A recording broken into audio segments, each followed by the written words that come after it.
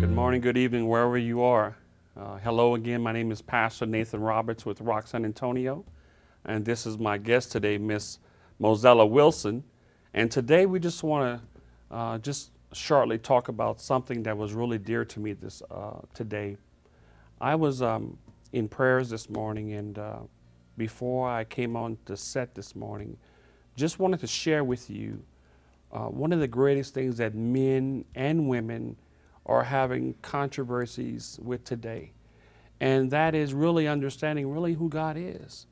And for us to say that we have a relationship with God, but don't really know who God is really to say that we are actually causing a lot of division with not only the Christians, but those who are hearing us.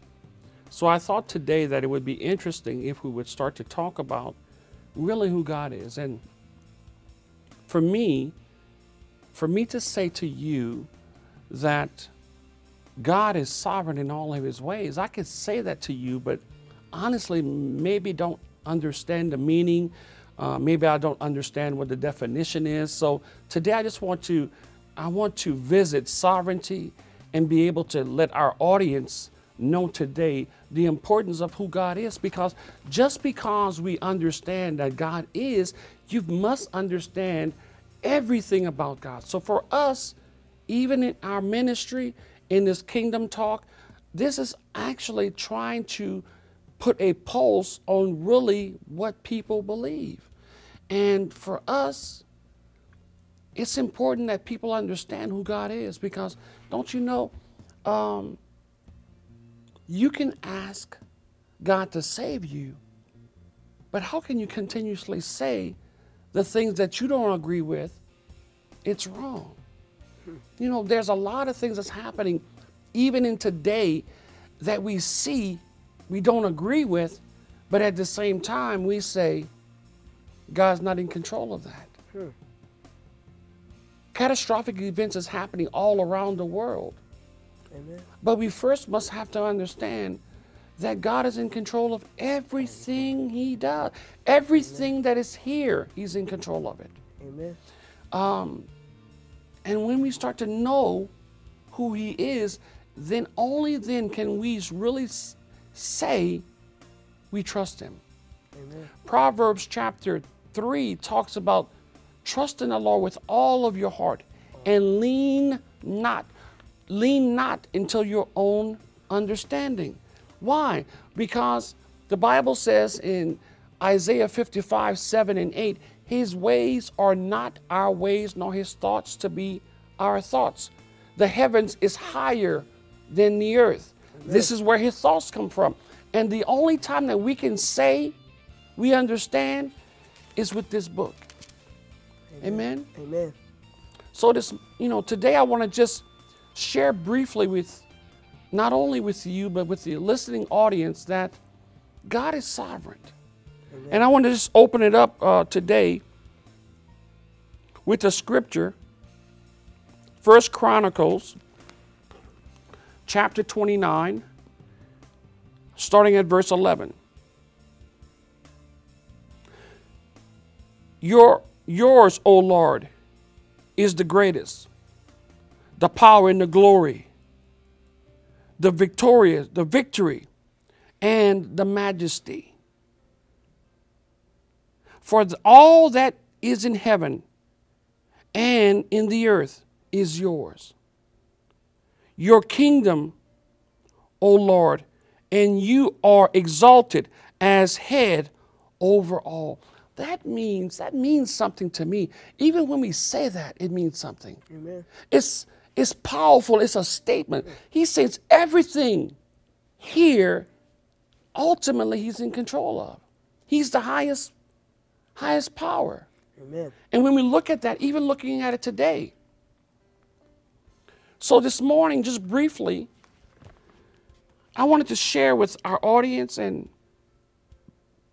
with those around, just to understand sovereignty. Sovereignty, let me just give you a definition of what it is. Amen. Amen. Sovereignty, according to the Wikia, encyclopedia, sovereignty is defined as the exclusive right to exercise absolute authority, power, dominion over a geographic region or a group of people without interference or intrusion from an outside force or entity. That's a powerful definition. So when we understand who God is, that means he is without interruption, without any type of intrusion. Amen. So whenever God wants to do something, no power, no might, no will to no one Yes. he's subject to. Amen. And when we start to understand that, we start to really understand the value of who we trust, who we say we serve. However, in the kingdom of God, sovereignty does not refer to the right of God. Instead, it refers to the realm of how he qualifies himself to operate. Amen? Amen. This is his nature. This is who he is. So, you know, I thought about this morning and just looking at different aspects. Absolute power. Let's talk about absolute power for a second. Absolute power is a science power that is the ability to work. However, in the arena of human relationships and interaction, power is defined as the ability to influence the actions of others or to control the environment around oneself. Now, combining these two definitions, we arrive at the working definition and how its ability to make things happen or to get things done. So that means God is in control of everything. Amen. He's able to make things happen. He's able to make things, to put things in perspective of how things get done. Yes. We want to today just look at just a few things with power. We understand today, looking at certain things in scriptures, they have a few scriptures that talks about power. Now today, even looking at it today, when we look at power, in Matthew chapter 6 and 24 through 30, it talks about a power, and that power is dunamis. Now, dunamis means a demonstration of power. Now, when we talk about power, we talk about the power to exercise a right. Amen? Amen. Now, when we talk about the power that God has given us in Luke chapter 10 and 19, the Bible says that he has given us authority to operate in his absence, which means he's given us exubia to rule. Now, that means this. That means that God has given you the exubia, is the Greek term for power, over the dunamis is the power that Satan operates in. So Satan operates in a power, but he doesn't have authority. So when God has given you authority, it overrules his power. Now, let me help you understand what that means. Yes. Now, let's just say God has given me authority, okay? He's given me authority to operate in his absence, okay? Let's just say it like this. So let's say that I would say, Mozella, I need you to come home and babysit my grandchildren. Okay. Now, you understand that you have the power to hold, to discipline, to the right to rule over the children, because your power is greater than their powers, because they're young kids. They don't have a lot of power. That means that what you have over them, you have more power than they have. So you can take them and restrain them if need to be. Amen. So, but this is the thing. If I say, Mozella, come and babysit my grandchildren, but they cut up or they act out and you want to discipline them, well, you can't discipline them unless I give you the right to discipline them. Amen. You know that you have the power to do it, but you don't have the authority to do it. Oh, So good. I'm saying God gives us the authority to rule over Satan's power. Yes. And when we understand that, that means that, think about this for a second. How much power God has to give us authority over Satan's power. That means if he has that much authority, what now conflicts whatever he wants to get done, whatever he wants to rule and reign over? There's nothing to interact with him, because now he's exercising a power that he's given you authority to do over Satan. So how can we look at God today and say that he don't have the power to do whatever he wants to do on earth? That is a statement that ultimately people don't understand. How can we say God is not in control and he's given you power, authority over Satan? Yes. Now, if he's given you authority, don't he have the right to rule? Amen. So how could he not be in control? Amen. I think that statement that people make is really because they don't understand this term. What's the term you think it is? Sovereignty. Amen. When you get saved, sovereignty is the first thing you need to understand. You know why? Because even with my wife, knowing who she was, I still had to learn about her. I still had to know the things that she disliked, the things that she liked, the things that set her off. Because to love my wife is to get to know my wife. Amen. To love someone is to know who he is. So how can we, as disciples / Christians, say we know God, but don't know his nature, don't know how he operates, don't know the things that he's called us to do? For us to say that, it's a statement that is really inconclusive, because we really don't know who he is. Because if we knew who he was, then why would we judge the wrongs that are happening in the world? Amen. I know I've been talking a lot more, but what do you think? What do you think? What do you think about when people make a statement that God is not in control? I disagree with that statement, because the God that I know, he will use certain things to make other things happen. Right. Everything's a sacrifice. Right. It's a sacrifice to bring children into the world. Right. The Lord has chosen women to do it. And every time a woman decides to have a baby, she is sacrificing her life. And the baby being born, life is also being sacrificed, because who's to say it's going to come out and it's going to come out okay? And who's to say after the mama gives birth that she's going to be okay? So everything's a sacrifice. God give it, then he take it away. Right.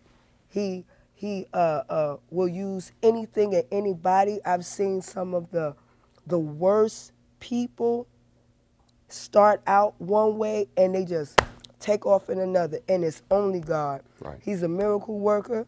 He could turn a no into a yes. He could turn a yes into a no. Whatever it is that works in your favor, he's got you. Right. So for people to say God's not in control, it's untrue. Right. I feel bad, because at the end of the day, they don't know who God And is. it's really, that's who God is. You know, he controls it all. Right. And that's really, I think that's really the whole thing, is because people are not really aware of who God is. When you get saved, the first thing that you have to do as a priority to yourself is know who God is. Amen. And once you know who he is, even in the scripture that we read, it teaches you that he's sovereign. And because he's sovereign, one of the things that I'm going to point out today is this term, omnipotent. Omnipotent is a Greek term. It's a theological term. I'm sorry. It's a theological term that teaches certain things. Omnipotent, omni, holistically means all. Potent means power. So that means that God is in all power. Not some power, all power. Amen. Okay, so omnipotent means all power. Now, there's another another part of sovereignty that we need to understand today. That's omnipresent. That means all present. Past, present, future, present, and present, present. That means he was present in the past, and in the present, and in the future. So when God looks at certain situations, he looks out of eternity into time altogether. Amen. Where he can see past, present, and future simultaneously. Yes. So when we understand he is a sovereign God, he's also omniscient, which means he knows all. He is a master of knowledge and wisdom. So I want you to understand these three terms that I said. Now, omnipresent, omniscient, and omnipresent, omniscient, and omnipotent. Now, sorry about that. Now, understand something. If he's omnipotent in all power, all present, and all knowing, then how could he make a mistake if he's operating in just that? Now, He makes no mistakes. we make mistakes because we don't know the future. We operate in time that only puts us in present. That doesn't put us in the future, but we remember the past. Yes. So some of the mistakes that we make today, even continuously, is the mistakes that we've seen in the past and don't want to recreate for our future, and we still make the same mistakes. Now, for God to make a mistake is to say he don't know what happened or what's going to happen in the future. He can't. So if he knows all that's happening, time, past, present, and future, and he has all the power, then the things that's happening, is he not in control of it? Amen. Amen. Amen. Some people are looking at the bad things, Yes. and they don't understand. Listen, it's amazing to see how people really look at life and pass judgment on God first. Everything that goes wrong, don't you know God is always to blame? Why did God allow this to happen? Why did God allow that to happen? Isn't God in control? Where is God? People are leaving God because they don't understand God. It's true. So even today, when we see who he is and how he operates, the Bible says he is not only in those three forms, but he's all wisdom, all authority. Yes. He is autonomous. This word autonomous means self-sufficient. That means this, Mozella. Even when you decide you do not want to serve God, you don't have to be in a position to serve him. Why? Because he is self-sufficient. He is God all by himself. He doesn't need you to say he's God. See, this is what people don't understand. And they will say, I'll stop serving God. So once you stop serving God, 99%, 9.99, at some point, you will die. Amen. And even when you said you didn't want to serve him, you will still have to face judgment according to your standards. Yes. Amen? Amen. People all the time ask us, even as pastors, as leaders, as elders, as ministers, they ask questions all the time. Why would God allow bad things to happen this way? Yes. Bad things are happening all around us every day. Amen. Why did God allow slavery to happen? Why did God allow a child to get molested? Yes. Why would God allow people to be in a position of pain and suffering? Why would God allow the things that we don't understand to happen? We're good people to our own standards, but why would God allow it to happen? Yes.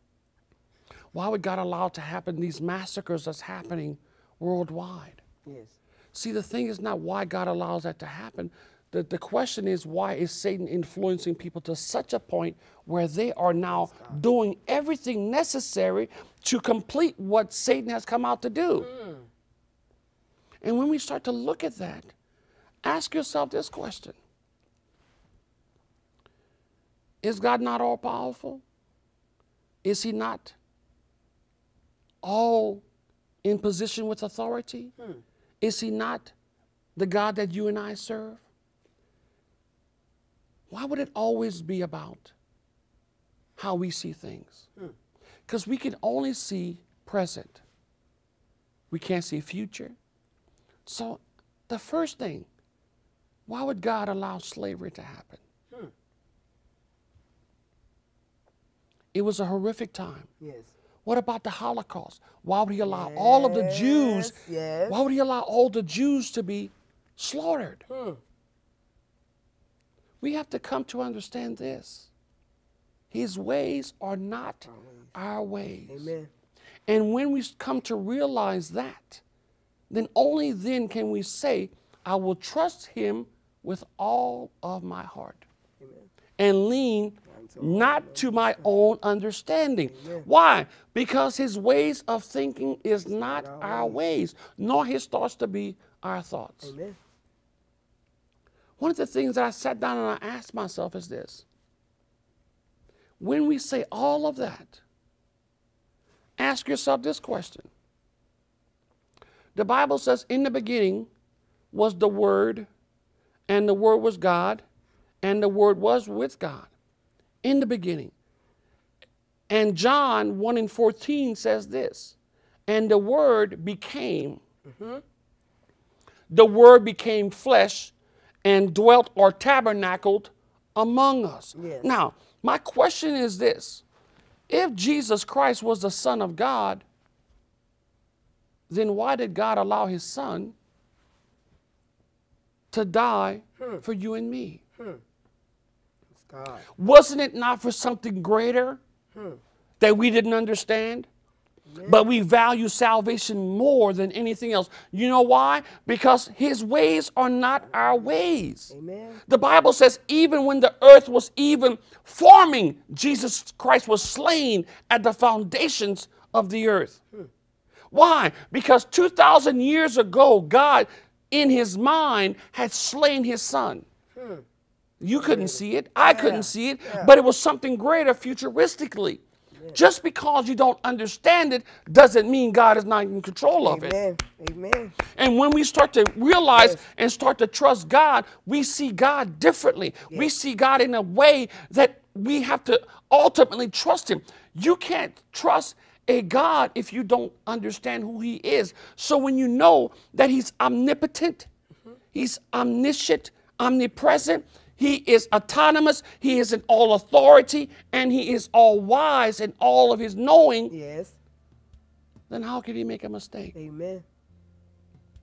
Everything is happening right now, the Bible says, is working together in Romans chapter 8 and 28 for his good, not yours and mine. Amen. Amen. So when we start to understand who he is, it's not about you and me. Amen. It's never going to be about you and me. Never. So even today, even our listening audience, I need you to understand this today. God ultimately is in control of everything that is going on in the world. Amen. If he wants to change certain things, he can. Yes. But we cannot pick and choose Well. what we want God to change in our lives because his ways are higher than our ways. Amen. We don't know the ultimate goal of why things are and why these catastrophic events happening. But I can say this, that the earth is yearning for him to come back. Amen. We are dying and perishing day by day. This wretched body is perishing. Yeah. The earth is yearning for him to come back. One of the things people don't understand is this. The birthing pains of the Antichrist is near. Because it teaches you even in eschatology. The stronger the pains, the closer the baby. Amen. When you start seeing the birthing pains that's happening now, people are dying at different levels. Catastrophic events are happening now more than ever. Things are happening to such a degree now, people are questioning Where is God? Well, I'm trying to make you understand He's coming back. Yes, yes, yes. He's yes. coming back. And Amen. the people that are looking and understanding who He is must realize the first thing is this: you got to get ready for Him to come back. Amen. The Bible says He's coming back as a thief in the night. But ask yourself something. If He's coming back as a thief in the night, that means He's coming back for precious goods. That's good. For valuables. When was the last time a thief broke in the house and he took paper plates and plastic cups as his valuable? So you have to understand when He's coming back, He's coming back for a people that is precious to Him. Amen. So we have to make ourselves available and let the world know He's coming back. People need to realize and stop being so subjective of why everything that is being wrong is for them, and start to see His ways are not our ways, nor His thoughts to be our thoughts. Amen. I hope today we reach somebody in the listening audience that understands, listen, God is in control of everything that is happening. Amen. Maybe you just don't understand just yet. But you can't trust God with some of your heart. No. You've got to be able to trust Him with all of your heart.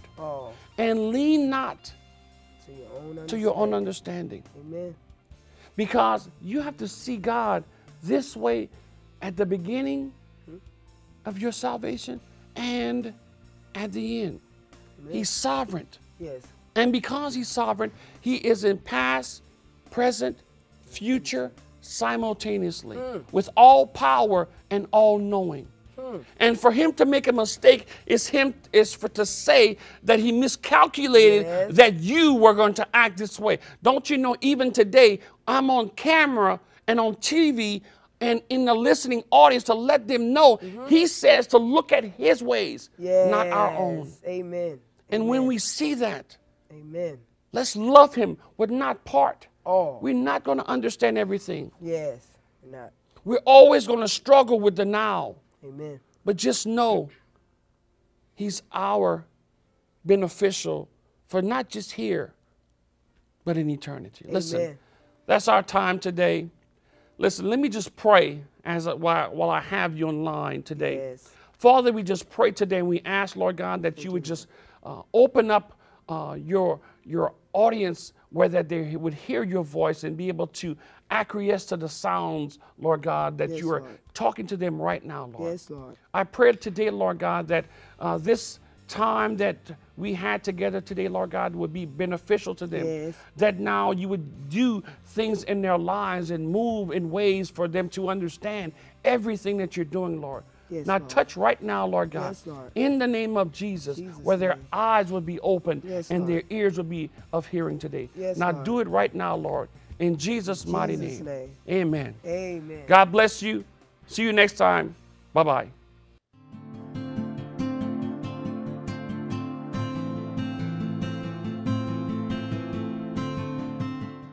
Thank you for visiting us at Rock San Antonio. We are excited to share with you that we are called to the Great Commission, Matthew 28:19, which was the primary work of the first century church, a people who were extremely effective in executing their mission.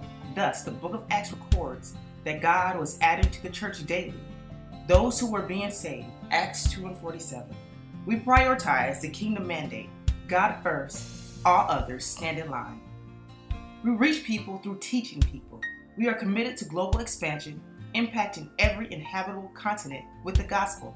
Please join us again and experience the kingdom of God during our discipleship on Tuesdays or Thursdays at 7 o'clock. Once again, we're located in the Rolling Oaks Mall Suite, 1199. Check us out and view our vision, beliefs, and our values on our website, www.rocksanantonio.com.